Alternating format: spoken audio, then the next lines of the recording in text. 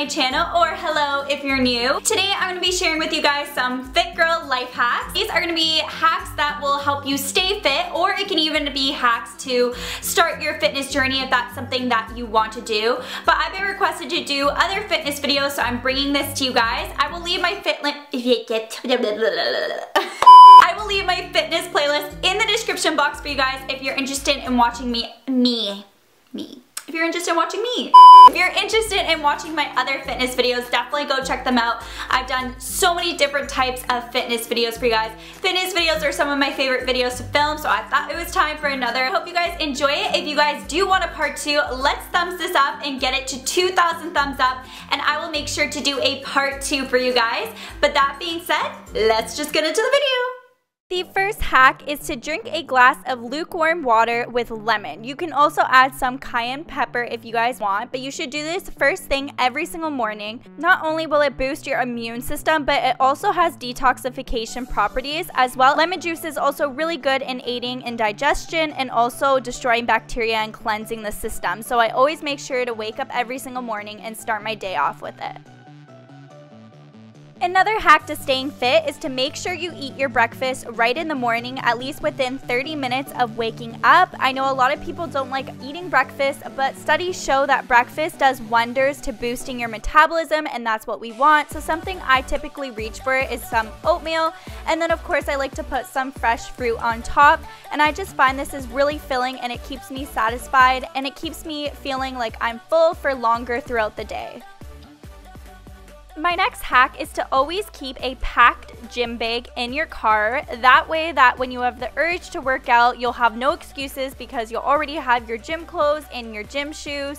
And this is actually really handy because sometimes I just feel like going to the gym but I don't have my clothes. So if you just have an extra pair in your car, then you really have no other reason than to go.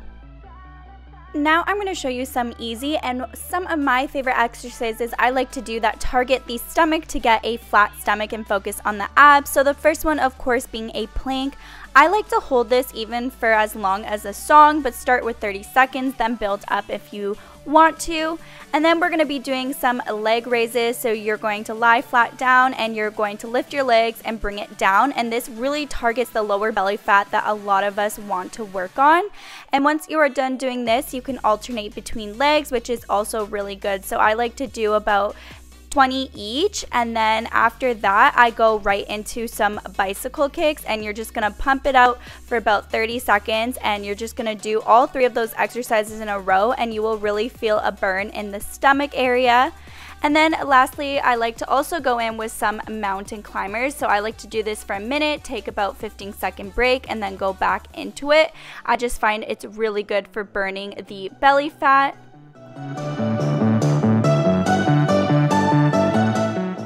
Another really good exercise is the Russian twist, and this really targets your obliques, so you can use a weight.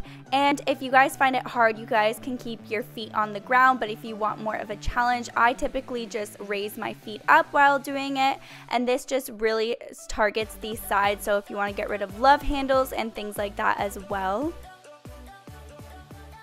My next hack is to do weights before you do cardio. A lot of serious athletes and bodybuilders like to do this, and the reason they do weights first is because this way your heart rate goes up when you lift and your body is more in a fat burning mode. If you do the opposite and you do cardio first, your muscles are already tired by the time you get to the weight training. The next hack is to gradually increase your weights. So it's said that you should be increasing your weights on each exercise by 5% each week. And this is just gonna basically give you the best muscle building results without straining your body. This next one might be a little bit weird to you guys, but it's actually super effective, and it's called the stomach vacuum. You guys can search it up on Google, but it's actually said to help knock off inches on your waistline, and it can knock up 2 to 4 inches as little as 3 weeks if you use this technique. So all you have to do it is stand upright and place your hands on your hips. Then you're going to exhale all the air out of your lungs completely, expand your chest, and bring your stomach in as much as possible, and you're going to hold that. Hold it for about 30 seconds, I'd say, and then do 1 repetition. If you struggle with doing push-ups, a hack I have for you guys is to go against a surface. So I'm just using a bench, but push-ups are really good for you. But if you can do them, of course you can do the regular push-ups.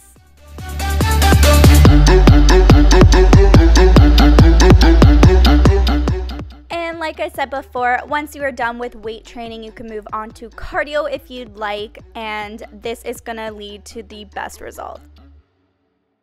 This next hack is super random, but if you worked out too hard, a hack I have for you guys is to chow down on ginger. It's actually said that ginger can help reduce post-workout muscle soreness by 25%, and it's said to have inflammatory compounds and oils, and this has shown to have pain-killing and sedative effects in studies. Another hack is to have apple cider vinegar. You can either have a shot, but I recommend filling it up with water because it's easier to get down, but there's so many health benefits. One of the benefits being that it helps aid weight loss. Once you finish your workout, you should eat a snack immediately. It's actually said that your snack should be eaten 15 minutes after wrapping up your exercise routine, and to have protein-heavy snack, you should be having snacks high in protein because it not only heals the tiny muscle injuries, but it also helps you from being tempted to eat junk food later on. And the last one is to eat frequently. So keep your energy up and give your body plenty of fuel. It's actually said that for building muscles, you should be eating small meals every 3 hours or so. That is all for my video. I hope you guys enjoyed it. Don't forget to give it a thumbs up if you guys do want a part 2, and click that subscribe button because we're so close to 200,000.